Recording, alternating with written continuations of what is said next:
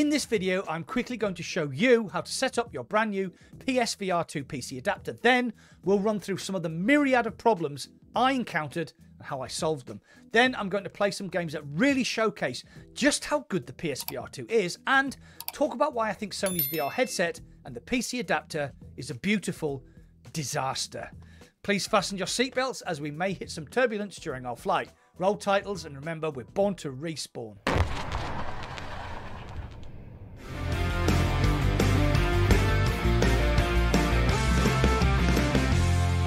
This is Sony's new PSVR2 PC adapter. It allows you to play all your Steam VR games on your PSVR2.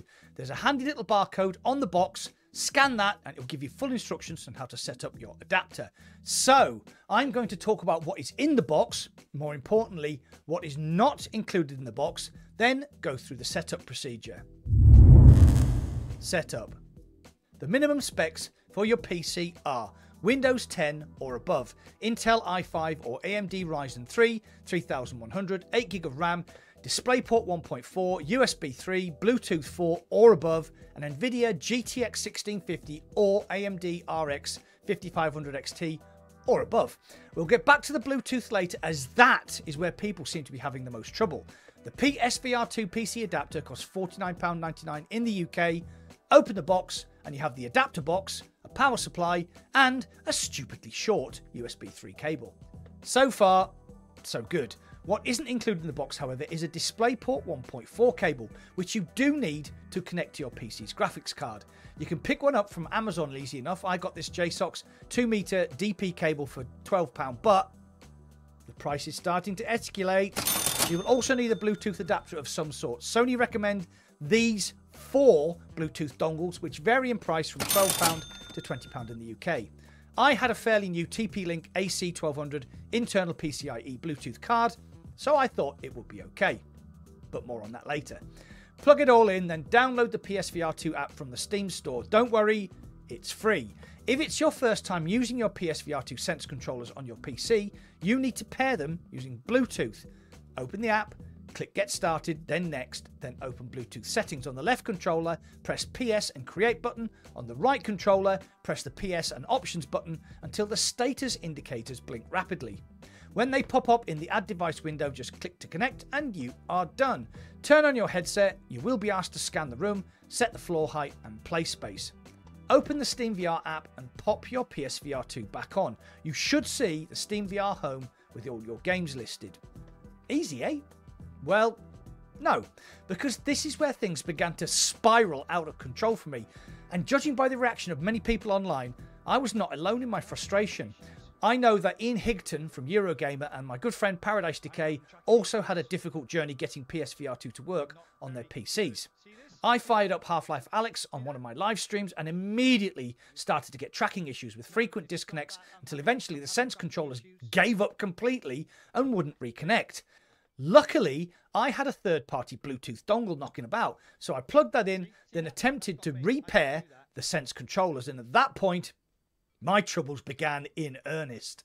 The Sense controllers connect to your PC via Bluetooth, but Sony are very vague about connectivity and compatibility, apart from the recommended 4 dongles that I mentioned earlier. My problem was that depending on which controller I connected first, I would then get random controller freezes on the other one. The PC knew they were connected, but I lost 6-DoF function. It caused huge amounts of headaches when trying to play games like Half-Life Alyx and Into the Radius 2. Plus, repairing or reconnecting the controllers was very random and again, hugely frustrating. Sim racing wasn't a problem, as I have a full Fanatec sim rig, which you don't need controllers for, but anything else was a massive pain in the ass. Before we get to my solutions, please hit the like button. The algorithm loves the likes. Please also consider subscribing and joining my channel membership for exclusive emojis, badges, and game key giveaways on my members Discord server. Thanks. Solutions. Firstly, the PSVR2 app is very sensitive to the sequence of opening Steam and powering on your headset. This is the sequence I use. Open Steam on your PC. Open the PSVR2 app. Turn on your headset and connect your controllers. Open Steam VR manually. Pop your headset on. When you have finished with your PSVR2, turn off the headset before closing the PSVR2 app, or you will encounter problems next time you want to use your headset. Second solution is to manually update your Bluetooth drivers. Do not rely on Windows. Go to your Bluetooth device manufacturer's website, download the appropriate driver, and force the update. Third solution is, if you're using a Bluetooth dongle, is to use a USB extension cable to move your dongle as far away from your PC and as close to your play space as possible. Fourth solution is to open Device Manager, go to Bluetooth settings and disable Microsoft Bluetooth LE enumerator. Saying this, none of that worked for me. After 8 days of struggling to find a solution and being very close to giving up on PSVR2 on PC, I found a solution that worked for me. My final solution. Sounds ominous, but this is how I solved my problem. I removed the USB dongle and reinstalled my Bluetooth PCIe card, updated to the latest drivers, then bought one of these from Amazon, an 8-wood external Wi-Fi aerial extender. It basically replaces your card's aerials with a 2-meter extender that you can place closer to your play space. As soon as I installed this, everything snapped into place. My tracking is now flawless, and I'm a very relieved little VR bunny. PSVR2 on PC. So, the burning question is, what is the PSVR2 like on PC? As the title of this video suggests, it is a beautiful disaster, but when you get it working, it's just beautiful. I've never experienced colours like it.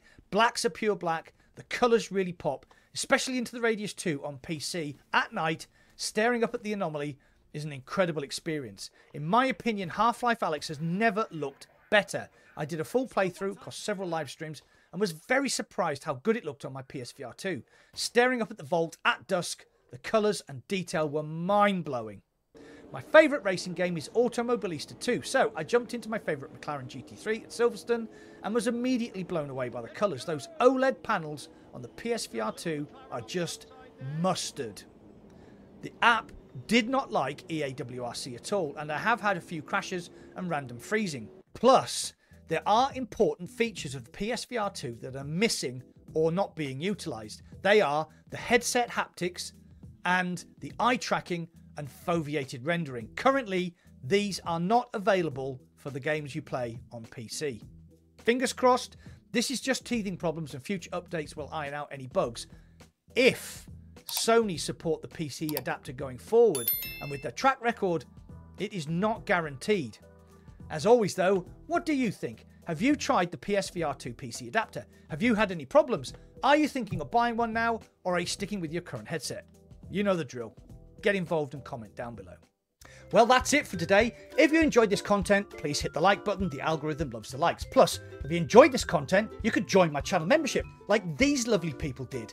You get custom badges, emojis, and an exclusive members-only channel on my Discord. If you want to watch more content from my channel, you can click here or here. Thanks for watching, and I'll see you on the other side.